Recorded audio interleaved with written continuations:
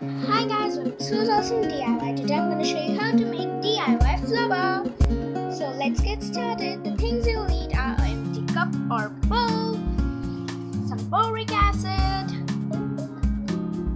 then you will need glue and a bowl. I have glue inside the bowl and a little bit of warm water. And 1 spoon or a spoon.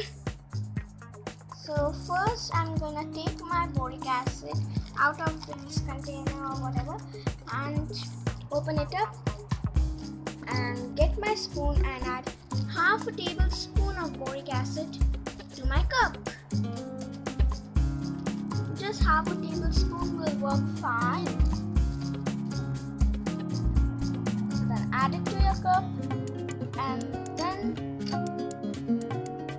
I'm gonna just add 5 tablespoons of water to this boric acid mixture. Boric acid and mix until it's dissolved.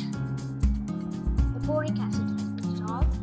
Now take 1.5 tablespoon of glue and add 1 tablespoon of water to it.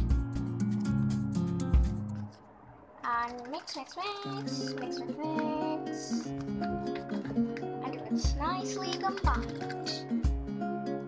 Then you're going to add the boric acid mixture, just a little bit of boric acid mixture, to this glue mixture and mix it up.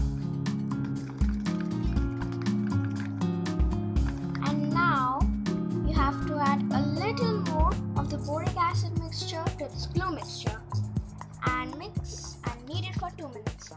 After kneading, it should look something like this. This flubber can stretch pretty nicely. You can play with it really well.